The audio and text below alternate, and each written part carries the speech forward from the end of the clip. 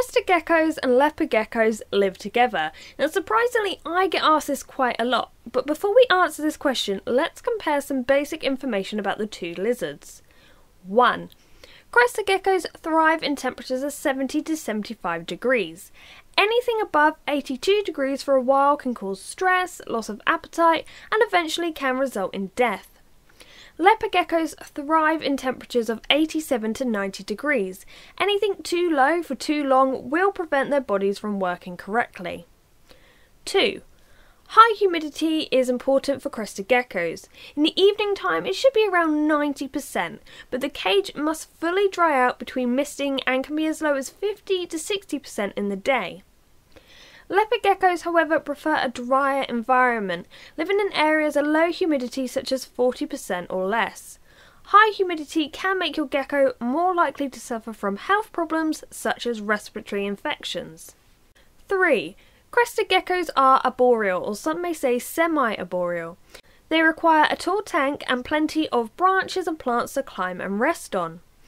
Leopard geckos do not require high enclosures and will be much happier with more floor space rather than height. 4. Though both geckos can technically eat live food, crested geckos require a more fruit-based diet. 5. Crested geckos' weight can vary from anywhere in the mid-20s all the way up to the mid-40s. However, this is no match compared to leopard geckos, whose adult weight can range from late 40s to mid-90s and in some cases over 100 grams. 6.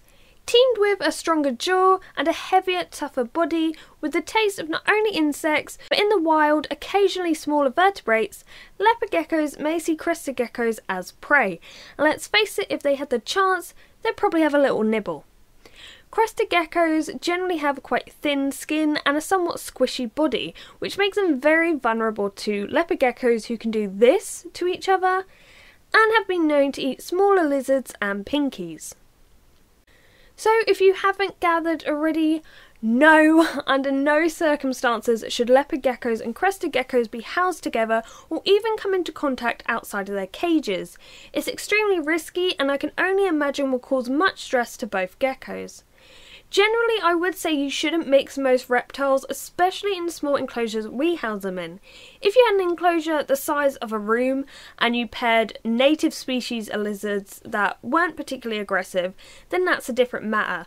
But as I said, it would require a lot of room, a lot of research, and an impeccable understanding of each animal involved. But I would not recommend this for just a general pet. If you want a range of geckos but can't afford all the setups at the moment, then please just wait, be patient and save up your money.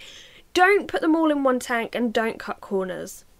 I hope this video has helped, and if you've ever been curious to know the differences between leopard geckos and African fat-tailed geckos, then click on this video or find the link in the description below. If you're not yet subscribed, how about giving that subscribe button a cheeky little click? I've realised that lately I've been uploading about 5 videos a week, so that's kind of crazy, but anyway, I hope you've enjoyed this video and thank you very much for watching.